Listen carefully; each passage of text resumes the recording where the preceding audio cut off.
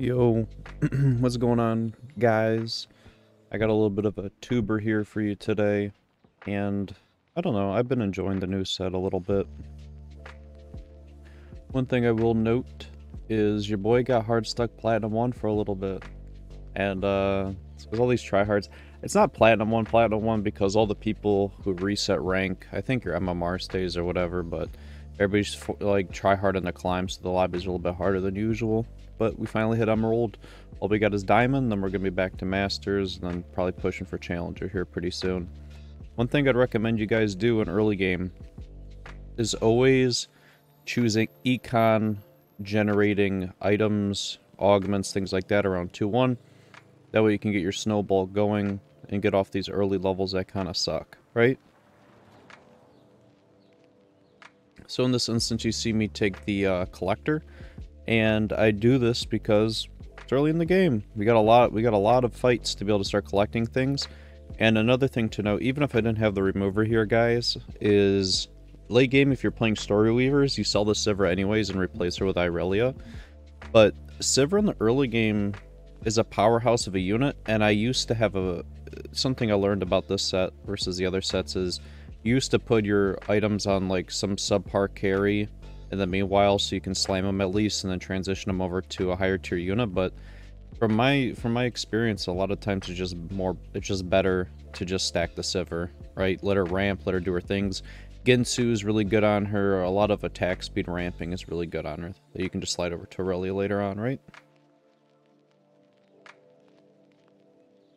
And of course, we went with the attack speed on the Kale ability.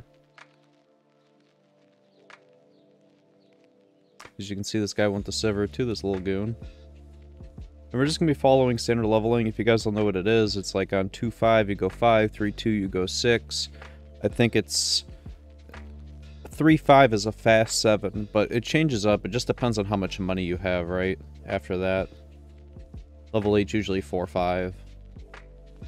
And we're starting to new goof on him a little bit. One thing is positioning really doesn't matter too much in the early game. I want to keep my Sivir off to the left. That way she has more autos, because as things walk in, they're going to kill the Zyra and the Kale, and she has a higher chance to collect.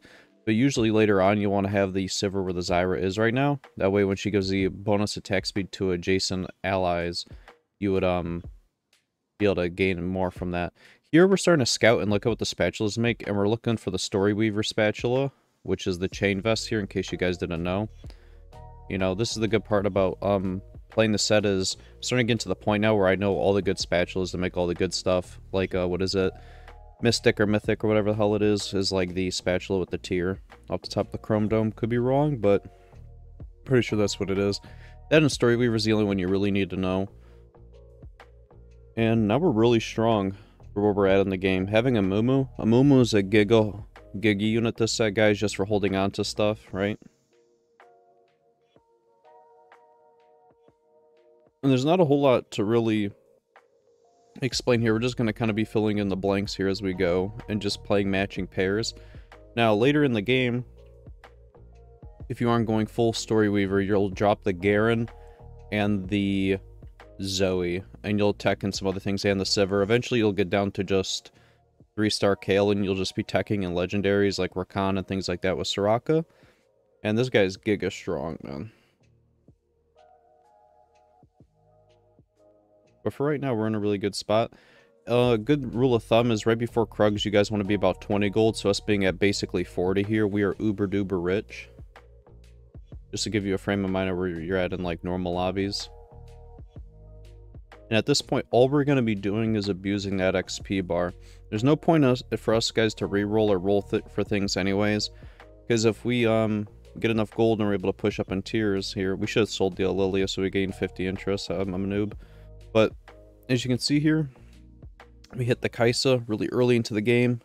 Huge. Really huge.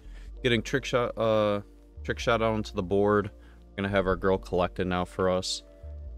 And we're just going to be punching that XP bar where we can. See, this guy early leveled to 6. I don't know why he did, guys. Unless you're preserving streak or are confident enough to keep pushing streak. You know, there's no real reason to level up on 3-1. It's an awkward experience interval. In terms of like your gold just doesn't hit that XP bar efficiently. So I don't know. I think Unified Resistance is really good in this comp because you get the Kale as like a free +1 to be able to get the bonus for it. And it's a lot of front to back in this comp. You don't have any units that you have to stagger positioning weirdly like Kane or something like that. And this is what I meant. So Sivir gives adjacent attack speed to both units, so you want her on that hex pretty much. She gives the Zyra attack speed and the Kale attack speed. And now we like really stabilized really hard. You know, we hit the lottery on the Kaisa here. So even if we are like losing some combats, it's just due to some people having some really busted boards now in the early game. Like Baited is really good. And sometimes Yone will be really good with Umbral. Those are the boards that kind of slap us up here. Also, our whole board's 1-starred, besides the Riven we just hit right now, and the Kale, I guess. But, so we are going to lose fights, but here's the bigger picture. We just have to hit 7 Kale. So we just got to keep hitting the XP bar, get the Galio out on the board, get cooking on them, find the Zoe. Because 7 Kale is nothing to snuff at. We already hit the Kaisa, which, like, hard. We're never going to take, like, a 20 HP loss or something like that, right? We're going to be looking for tank items now because we have all the carry items that we could possibly need. So we're looking for chain vests, health, Negatron cloaks, anything like that, right?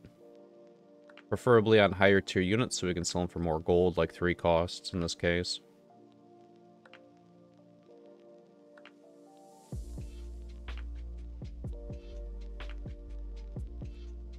Since we have enough dash here, I mean, there's no point not to level up to 7. Usually this is considered a fast interval and you'd be about 30 gold.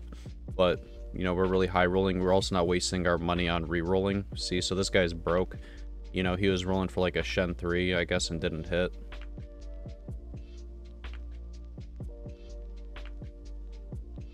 And it's fine if we lose, guys. One thing you have to be conscientious about is that we're at 70 HP. You know, there's a lot of gold that needs to hit level 8, and then, you know, it's 12 gold for a Galio or whatnot. Just take your time, take breathers. Don't let your feelings get the best of you and think logically about what you're doing, right? So now with 10 levels being in the game, hitting level 9 is the norm.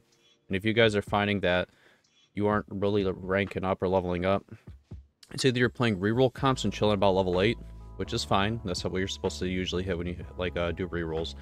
But if you're not going for consistent reroll comps and you guys are chilling level 8, you guys are probably doing something significantly wrong with econ and spending your money or rolling wrong entirely, right? You should on average be hitting level 9.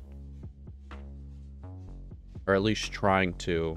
And trying to tech out like a +1 or something, right?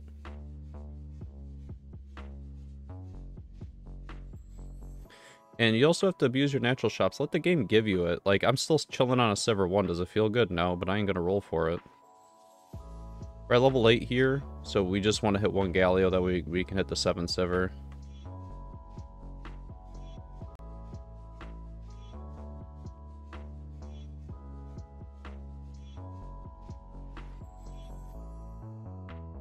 Another thing to note that you guys might not be thinking about, so 4-2 is the standard interval for when people are usually gonna like fast 8. 4-5 I think is the standard.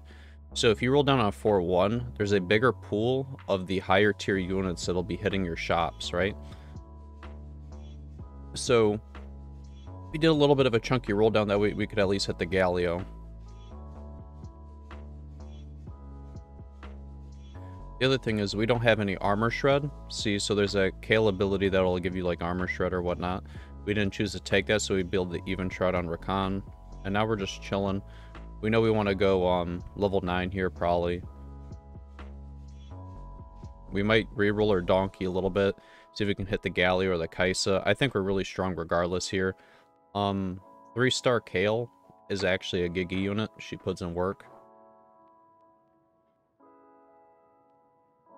And since we already pretty much hit all the things that we want to hit, guys, we're going to take the components here always.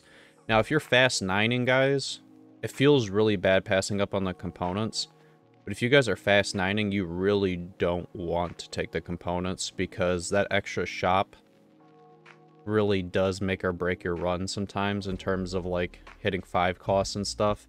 Being down a whole slot, guys, really is a big deal. So just don't think on Cho'Gath Boon here that taking, oh, three components always better. Not always the case. You know, would you rather have Rakan 2 or a Sunfire and a Chain Vest? You know what I'm saying? At this point, we're looking for a Chain Vest. We can at least try for Bramble on Galio here. We already have health and magic resist on him. We need the final component here. There's some Aphelioses in the lobby, some little goons. And here's something to note, guys. So here you get to think to yourself, what is my win con, right? So going level 9, level 10, putting in a ton of legendaries is a win con. But when you guys are this far ahead on econ, start holding on to 4 costs. You know, if you miss out on a gold or 2, who cares, boohoo. But, you know, leave the out to be able to go for Kaisa 3, Galio 3, you know, these 3-star 4 costs that, if you're scouting the lobby, you're not getting, like, 5-way contestant on it, greed for it, you know? It's a possible win out, right? I'm not saying don't hit the XP bar, I'm just going to hold on to them as they come to me. I'm in no rush to get anywhere right now. I know at level 9 Soraka is going out on the board because Ultrist 4, Giga Big.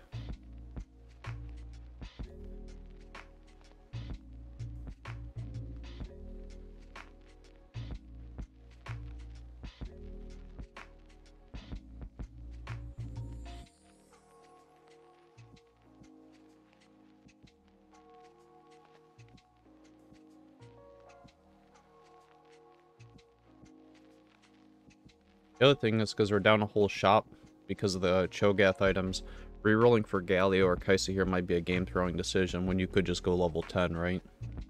That's another thing to know, right? You really got to understand your place in the game at a certain point. And at 5-1, guys, we know we're not going to get another, component unless you have Lysandra, who will farm you a component, guys. So, you know, you can just throw the large rod out onto the Zyra here. And this is like a little greedy turn, guys. Not pushing level 9 here to keep my streak and like throw the Soraka out for Ultrawist 4 really is griefing. But it is what it is. I figure I have to roll for the Galio. And if I lose here, you know, can't do much about it. I really wanted to greed my gold, which you could argue that the streak is worth more, gold is worth 3. The game's going to be coming to an end here soon anyways, right? I was also thinking I could go level 10. It's more consistent, you know, to keep the interest there. Or, I mean, the 50 gold over breaking threshold.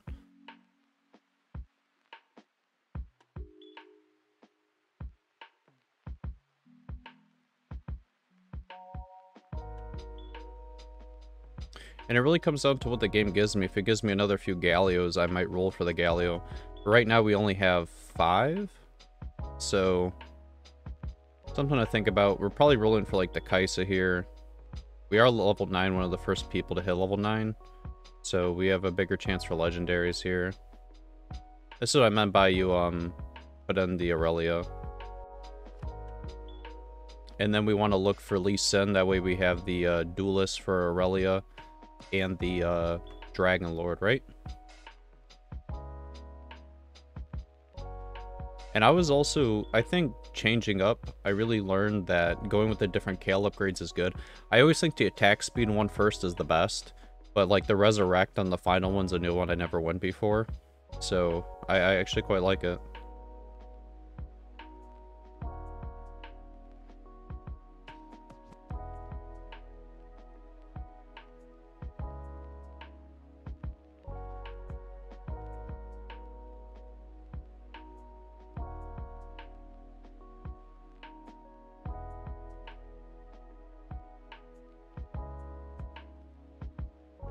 And now we have the chance to go level 10. Aurelia 1, Aurelia 2 really isn't, there isn't a difference. I mean, there kind of is, but not really. Once you have 3 items on her, she kind of more or less does the same thing, right? And now, since we're at the point where we're winning, it's more along the line denying. I don't think we're ever going to lose with this Galio 3, so I really should just be scouting out the other people in the game, see if one of them is going for a 3-star 5 cost, 3-star 4 cost, and just grab them and buy them and keep them on my bench, because there's a finite amount of units in the game, and at this point, if you could just deny them, I think you'll be in a good place. I was really scared because Lysandra kept throwing my Galio into the back of my team, and then Boy just kept hitting him with the nukes, but I don't think it really matters because Galio is just a big boy. This is what I mean by scouting. I was gonna see if I could. What is he off? Is he off Aphelios? Is he off Thresh? I'm just gonna start holding him on my bench. If he's going for Ash 3 or something like that, I could just snag him from him. We're just gonna roll here for Aurelia too, and just buy units I think that these guys are gonna want. I didn't lease into here's like an insurance policy. I think at this point I figured like level 10 was out of my wheelhouse. It probably wasn't gonna happen. It was too much gold.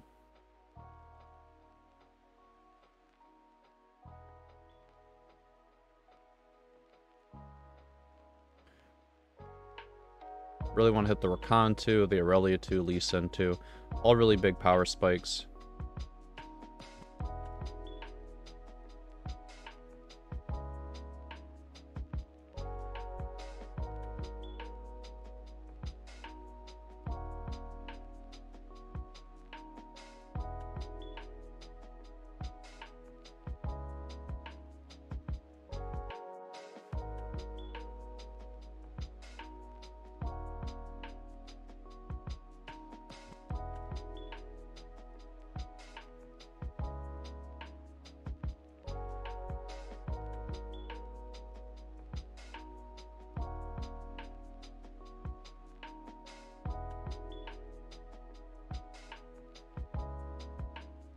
And just because, guys, we have HP here, we're just holding on to the interest, because you never know. He might beat us here for a few combats, and then we had to go level 10 or something like that.